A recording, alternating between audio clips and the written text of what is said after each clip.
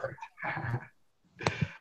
I get to announce our speaker for today. It's Rafer Weigel.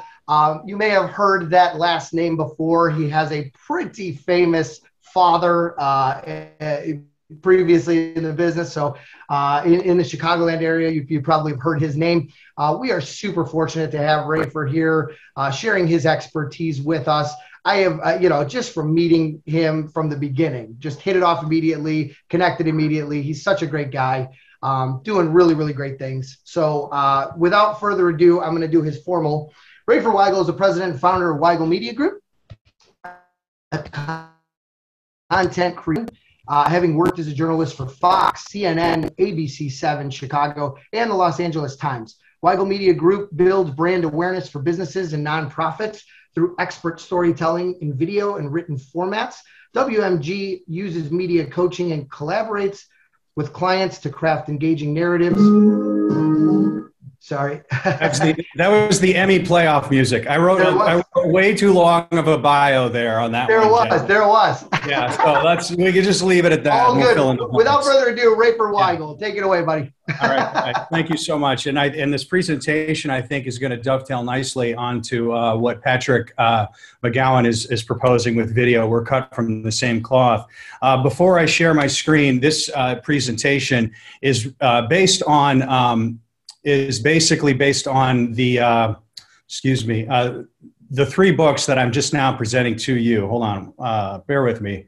Having technical difficulties. Do you guys see that okay? My card there, raising brand awareness through storytelling? Yep, just one over at the bottom. No, we see your we see all your slides on the screen. Right, you see all the slides. Share your other screen. Yeah, that's probably what it was. Okay, bear with me. Share screen. Microsoft PowerPoint. Let's try that. How about that? Hey, there you go. Okay. Yesterday's media, it says. It's on yesterday's media. Great. Well, I need to.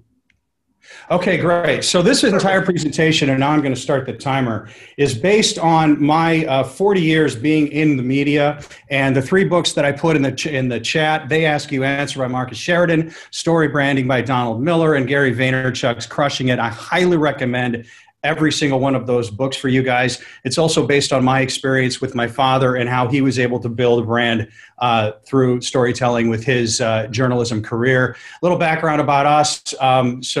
We say we take a journalistic approach to marketing. We are not videographers, we are storytellers.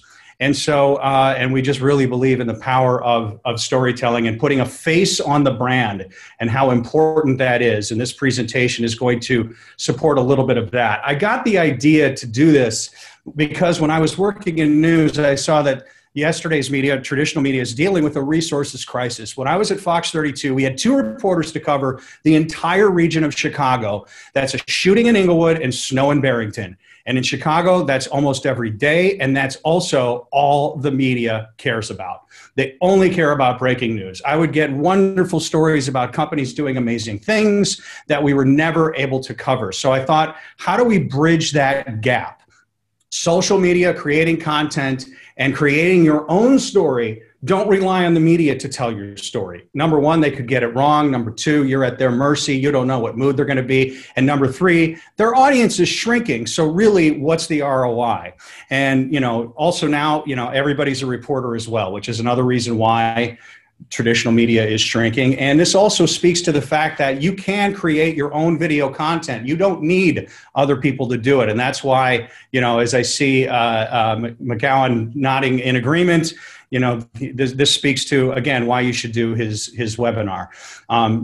Just a little quote I liked, you wouldn't dress for yesterday's weather, so why design for yesterday's behavior? So you need to innovate for a number of reasons. First and foremost, your target audience. The pandemic has shifted the behavior, and people expect visual content of some kind. This 84% of people expect brands to create content. Last year, the study said only 45% of B2C marketers believe visual content is their most important type of content. Well, that means that 55% are getting it wrong. I mean, everybody needs the visual content. B2B, it's expected to be much higher. But one of the things that I found fascinating is that 80% of all buyers make their decisions online before ever talking to a salesperson. So the importance of having your brand, your your presence, your story, your face on your website and your social media has never been higher in the post pandemic. And everybody's online. I mean, it's, the statistics are there. Ironically, my generation, Gen X, we're only 81% of us is online. And I thought that was incredibly low. Eventually that's going to be up to 100%. So the problem with that, obviously, there's a lot of noise. There's another great book called Break Through the Noise. How do you break through the noise? The average person is now bombarded with 6,000 to 10,000 ads in every single day. So how do you stand out? The answer is a good story. Everybody listens to a good story. Crafting that strategic narrative with authenticity, consistency, and engagement. 5 years ago, video was all the rage. People are spending tens of thousands of dollars on these wonderfully polished videos and not making any money, because you really do need that consistent engagement. And at the end of the day, authentic is better than polished. And putting a face on the brand, these were just some examples that I felt really stood out. Elon Musk. I mean, look, that guy's got more Twitter followers than Tesla. Bill Gates, Air Jordan. As soon as they put that face of his brand on Nike, Nike took off. Even Flip and Flow with Progressive, the Geico Lizard. I mean, the M&Ms, when they went with this campaign, the M&Ms found that there was a 300% engagement rate on social media from millennials. They would have votes, who's your favorite M&M? Again, creating some kind of personality that somebody can identify with. Richard Branson, I don't even know what he does anymore, but I know who he is. And so that authenticity does build trust. And at the end of the day, when you have storytelling, it's going to be with video 22 times more engaging than just facts alone. Having the recognizable face, telling your story and being the face of your brand allows you to build that connection with your audience more so. And one of the things that I'll give up with the secret sauce on storytelling, and this is addressed in Story Brand by Donald Miller, when we work with clients, what we do is we want to make sure that the client understands. This is not a sales pitch. This is just, for you to also, if you're doing your own videos, you are not the hero of the story. The hero of the story is your customer and your client for whom you are solving a problem. The key to great storytelling is positioning your brand as the guide, the Obi-Wan Kenobi, the Yoda, to the Luke Skywalker, which is the customer, telling them how to defeat Darth Vader. This is a classic mistake that is made in PR. When I would get these press releases, and it would say, Company A is so great, and Company A does this, and they like long walks on the beach, and they enjoy this and this, and paragraph 4, and they developed a cure for cancer. No. Cancer patients suffering from the disease do to find some relief. You have to, the company's the solution. The company is not the story. So Jeff brought up my dad. So this is just a little, anecdote for some of you over the age of 35 who grew up in Chicago. Iconic sportscaster in Chicago for a number of years. And back then, he didn't have any social media. He had 3 minutes on Monday through Friday on the 10 o'clock news to do a sportscast. So he created a franchise, and it did 2 things. He created a brand called Weigel's Wieners every Thursday, where he did sports bloopers, and he would mix in Laurel and Hardy, Three Stooges, Google it, kids, just movie clips, that kind of stuff. And that's what people remember. And then he also, later on, he started to embody the colorful jackets. Craig Sager, I met one time, admittedly said, I ripped off your father's shtick. My father was a Yale graduate, a highly educated individual. One point he quoted Rudyard Kipling in a story about the White Sox, to which one White Sox fan and said, who did Rudyard Kipling play for? But all they remember was the Weigel Media, or the Weigel Wieners, and his colorful jackets. Sadly left us far too soon. And he was authentic. He wore his emotions on his sleeve. That phone would ring every single night with people calling and complaining, but they still tuned in because they wanted to see what he was going to say next. And storytelling does not obviously have to just be in video form. The narrative needs to translate to all of your marketing materials. Nike's Just Do It, Find Your Greatness. Greatness is not born, it's made. Again, that's reaching out and positioning the customer as the hero, but it's making the Just Do It. Nike is setting themselves up to be that guide to help you achieve So it's that shared values, right? People buy Tesla because they believe in renewable energy. So when you put your values out there, Mike Wapner, you talk a lot about being, socially conscious. That's very, very smart in your investments because that's going to resonate with people in terms of the shared values. Tesla did a series of commercials where they just showcased the people in the factory and all the workers there. It brought back the curtain. It did exceptionally well. It allowed people to connect with the people that work there, not beyond just the product itself. And remember when SNL with COVID and they had to go back to their home, doing it via Zoom, everybody thought it was going to tank. It was a huge hit. The ratings were experiment of SNL at home yielded some of its most authentic and compelling content in years, much to the delight of its fans. This goes back to it's important to be authentic over. If you do a crappy video and look, if it's really, really good content on a cell phone, it's going to resonate. It's going to connect. You don't have to spend a lot of money on something super slick and polished. And that's why visual marketing is such a component. This is just a repeater. I need to remove that slide. Forgive me. So what users do, probably not necessary as well, but videos are shared 1,200% more than text and links combined. It's just such an important thing. People are on their phones. And this stat here, on their mobile device, people watch more than 50,000 years worth of product reviews on video. YouTube is the second most search engine after Google. Get your videos up on the web and do it consistently. It's the 7 times rule. And you guys, most of you probably know that. We're a big proponent of when we do the video, we want to craft 8 of them from one shoot because we want to advance the narrative. It's episodic television. It's the reality show mindset these days. They need to hear from you 7 times before they're going to pull that trigger. So, this is not a selling point. This is just kind of giving you guys a workflow concept of how we work. We collaborate on what the strategic overall narrative is with the client. We'll create from that shoot blog and 1 long form video, and then we'll do usually 4 other 30-second to 1-minute pieces with different key messages, and it just breaks it down, soundbite 1, 2, 3, and 4. That's just, for the Remedial 101, if you were ever interested in, how you compile that structure.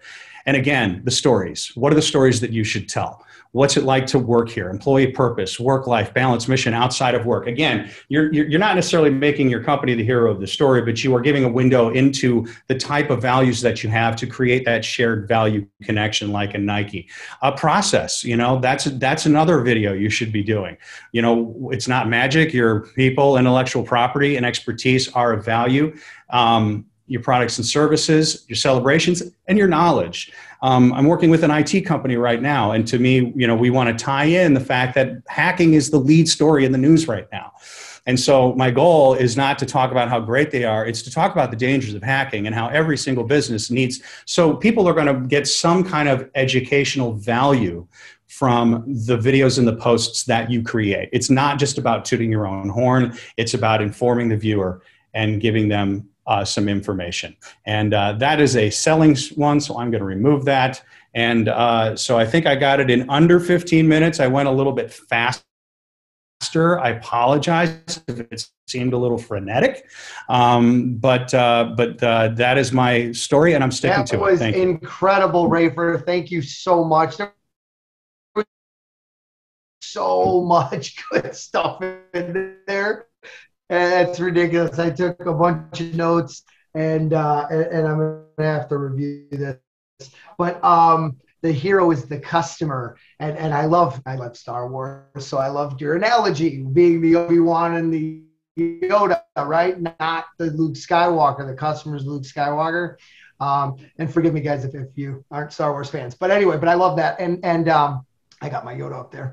But anyway, that's so smart, and it's so interesting because I think we all do that, right? And try to position our business, ourselves, our company as the hero that we're going to come in and rescue you. I love that perspective. Do you have any more? Sorry, and I don't mean to ask this question and take up the time, but I really do want to know, like, you elaborating on that a little bit more on how you figure out what those challenges are maybe, and those problems that you really kind of focus on versus it being yourself? Yeah, well, and that's where I'm a big believer in terms of the process for video. What I foresee as the key to establishing that and finding that key messaging is through an interview process. You know, this is, I don't mean to sound like selling, but the model that we've created, I interview my clients as an investigative journalist. The same way that I would when I was doing an interview for a news story. Again, when you're a journalist and you're doing a news story, you're not doing that story to make you, the journalist, the hero, or the person you're interviewing. Again, the hero is the viewer. Why is the viewer going to pay attention to this? You know, and so, but the information that's coming from that source, it's up to the journalist to disseminate that and to craft that in a way that is digestible and engaging from a storytelling perspective. So that is why I'm a big proponent. And I know other people that are now, you know, former colleagues of mine that are in this space from the media that do this. And that's why I feel that having that component is very, very crucial. And that ultimately is when people work with us, you know, that's kind of our differentiator, is that consultation process through the interview. So one of the first questions I ask, and you can ask this of yourself, I mean, is how do you solve problems for your customers? And that, and the why. Why do you do what you do? Because even when you get into the why and what's important to you, that's still going to resonate back to the customer on that shared value. It's all about creating that connection. So yeah, there is some horn tooting to some degree, but it has to, if it comes from that place of problem solving, empathy is so important, then it's going to resonate, and it's going to resonate into a sale after they see and hear you, usually 5, 6, 7 times. Does that answer your question? It totally does. That's awesome. I appreciate that insight. I want to open it up and let a couple people, we have time for a couple more questions. If you have them, go ahead and just speak up. Jeff, this is Don. Being a top SEO company, I'm going to back up what Rafer just said. We tell clients every day, content is king and video is king, and YouTube is still king. So you need to be doing this. And as far as what the client's looking for, a lot of you businesses don't even get what your client's looking for because you're thinking in the form of your own business, that you know your business. They don't know your business. So on our side, when they're searching, that's what we do. We try to find out what they're actually looking for it and then get it back to that Rafer and tell them, hey, this is what they're doing, and then they get that video for them. And then it's all about that content. And content is king, especially in SEO. We require it. And just back in what Rafer said, unbelievable. Love it. Love it. Anybody else have any questions? I have a question. Yeah. Hi, Rafer. I really enjoyed your presentation. Is it possible to get a copy of your PowerPoint slides? Well, I've never been asked that before. I put a lot of work into it. So my email is in the chat. Why don't you shoot me an email and let's discuss it? Okay, that's fine. Yeah. It was really very interesting. I took a lot of notes, but I'd like to have them firsthand if I could. But thank you. Of course. Awesome. Rafer, quick question for you on the question of authenticity. You know, there's a quote by a film and TV director, Steve Stockman, who says about video, if it's not good, it's off. And so there's kind of I wouldn't even call it a fine line. There's a big gap between too polished or polished versus what we would call authentic. But sometimes authentic can also mean mediocre. So I'm just trying to figure out where that sweet spot is in terms of production, or what your opinion is where's that sweet spot where video is interesting, but maybe not polished? So that's the challenge, and that's a really great question, Patrick. You know, that to quote Marlon Brando in Apocalypse Now, it's a snail crawling across the edge of a straight razor. And I'm not going to imitate Brando. So I'm a big believer in the interview format. I feel that the studies have shown that people prefer watching videos where people are being interviewed as opposed to talking directly to the camera. Now, that's generally a performance-based issue. Some people are just uncomfortable looking and talking into the camera. You know, if it's a politician and you really need to build their trust, then you can do that. Just basic production value, a nice camera, We do a 2-camera shoot. We light it very, very well, but we keep the costs down because at the end of the day, here's what I'll say. The production value cannot distract from the content. It has to be good enough to support the content.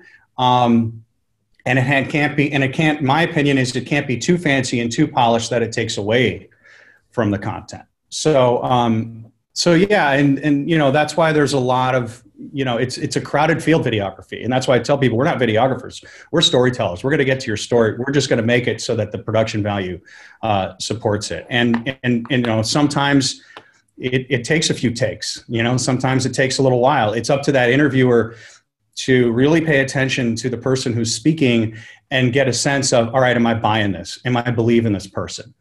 And just a window into the process. I've interviewed people that were so stiff, so uptight, and selling me to the point where I had to break them down like Stanley Kubrick, where I'm just talking sports with them for 20 minutes, and then I start asking them their questions again, and then they're giving me more natural and honest answers just to get them out of their head, to get out of the stop selling. There was a line that I was told once when I first started out in journalism: you are enough.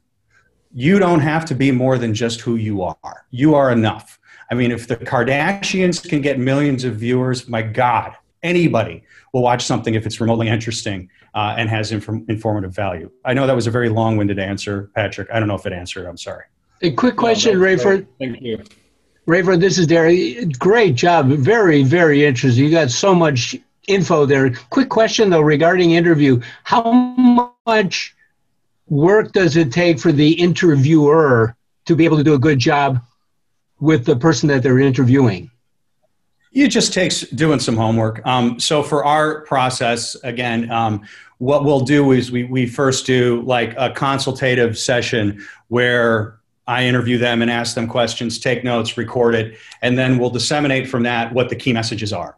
Here are the key messages. Here are the videos that I propose. Boom, boom, boom, boom, boom, boom, boom. Some people, we've just shown up and just rolled the camera, recorded it, and then you go through the footage. And like with the Chicago Autism Project, we went there, shot for a day, and then I proposed 5 messaging videos for them. Hey, these are the ones that I would suggest based on the sound that I hear. So you do have to know a little bit about what you get in the can. You can go in with a guide, but there has to be an improvisational nature the day of shooting in order to get that authenticity. If it's too scripted, if you're reading from a teleprompter, my opinion is you're dead. Nobody's going to buy it. Nobody's going to listen to you. They're just going to, I feel they're going to tune you out. Some might disagree with me, but that's just my feeling. Did that answer your question? Yep. Thank you. Appreciate it. That's awesome.